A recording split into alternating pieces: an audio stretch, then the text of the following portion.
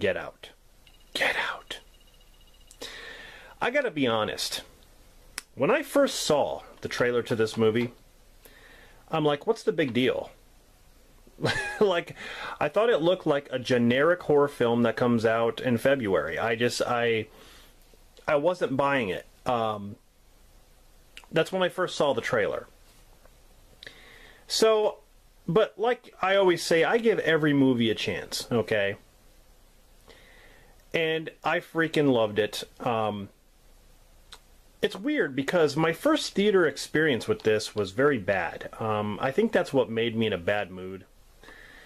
I really liked it, and the thing is, after a while, I started to think maybe this movie is a little bit overrated. But then after watching it a few more times, I'm like, no, I was completely wrong. This movie is very unique.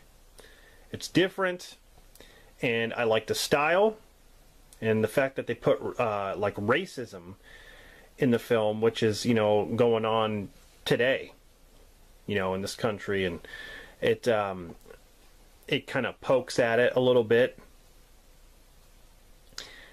I like that. And I don't know, I just like the direction they took with it. I mean, to be honest, when I first went into this film, you know, I was you know, I wasn't excited. I was just kind of like, oh, let's just see what happens, you know. I think that really helped the experience, because you don't want to be spoiled by the trailers, and the trailers did nothing for me, like I said. But yeah, I was very, very impressed with the visual style and the characters, and yeah, just the whole premise. So, Get Out was released on February 24th, 2017 in the US. It is considered a horror mystery thriller. It had a budget of, it was like $4.5 to $5 million estimated. And then there was like a box office gross of $255 million. So it was very, very successful. It was very well received by critics. I mean, when this came out, you couldn't really find a bad review online. Whenever it says certified fresh, Rotten Tomatoes, don't even follow that. I can't stand Rotten Tomatoes. But this movie won Best Original Screenplay at the 90th Academy Awards, and Jordan Peele was the first black winner to do that. First black winner to win Best Original Screenplay.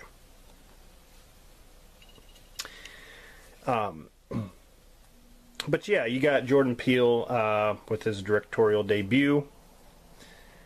Comedian, pretty much, doing a horror film. And not to say that this movie didn't have comedy. It definitely did. At the right moments. Definitely. Stars Daniel Kaluuya, who is a black... He plays a black photographer in this. And he was in Kick-Ass 2 and Sicario. You have Allison Williams, who did mostly TV stuff before she did this. I think she actually did another movie, but there's Daniel right there, and Allison, she's covered up by the sticker. But you also got Catherine Keener right there. She was in like 40-Year-Old Virgin and other films. Bradley Whitford, of course I know him best from Billy Madison with Adam Sandler. And he was also in this film, Cabin in the Woods. He was pretty good in that film as well. You got Little Rel Howery, I think that's how you say it, as Rod. He was pretty much the comic relief in this movie. Caleb Jones. Now, he plays the weird brother. I think that's him right there. He dresses up in that helmet and kidnaps people. But he plays a weirdo in this movie. But here's the thing. I know I've seen him before.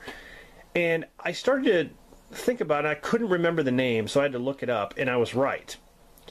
Because when I started thinking, I'm like, that's where I've seen him. And I can remember the scene. Caleb Jones was in The Last Exorcism. He actually played a brother there. He played the kid who got his face got messed up, like cut really bad, and he was bleeding out his jaw and his mouth, and like he got cut really bad by the possessed girl. And I'm like, he just looks so familiar. He played a weirdo there too. So yeah, in this movie, he's just so weird. Like just his acting and his presence, just I don't know, kind of bothered me a little bit. But that's the role he was playing. So the movie, you know, it basically follows Daniel Kaluuya's character and Allison Williams, who are together, and they both go to her parents' house for the weekend. And her parents, you know, they live in this nice house, and they have, you know, a black, like, maid and a gardener. There's a lot of, like, racial stuff in this film, but it's not anything bad or anything we're not used to. It's just they kind of point things out. But they go there, and it's you know, Chris's first time meeting her parents, and so as they're at the house, things start to get weird. You know, Catherine Keener, she's into hypnotizing people by, it's weird, like she has this spoon and she like stirs her tea, and like it makes this noise, and it like basically puts you to sleep. And that's what is happening to him right there. He's falling into the sunken place. But she like hypnotizes people, and then what they do is they take you down in the basement, and they do transplants of taking someone's brain and putting it into another person's body. Almost like a body snatchers kind of thing. Like it's like a full transplant thing. Very creepy video too that they have to watch, and just to get some kind of background on who this family is and what they're capable of and what their goal is. But you see, like, there's all these like African Americans being kidnapped and going missing. It's because this family is basically you know, behind all this. They kidnap these black people, and you have white people bidding on them, so they can do this transplant by putting the you know, the white people's brain into the black person's body. So it's almost like the black person is like a vessel, or like you know like a shell, and you know, the people you transplant their brains over, they have full control pretty much over the body. So it's very, I mean, it's cool. It's a really cool idea. I do like that, and it just brings all sorts of different ideas that what could happen, or where they could go with it. It does have an alternate ending, and I do not like the alternate ending. I like the ending they went with here. You know, Rod, he is hilarious. He just says some really funny things. I am TS motherfucking A. I handle shit. Consider this situation fucking handled. So while they're at the house and they discover all this stuff's going on, there is a you know, good portion of survival, which turns into it's the typical horror, I guess, cliche, but it's not. The thing I like about this movie is that the main character is not stupid.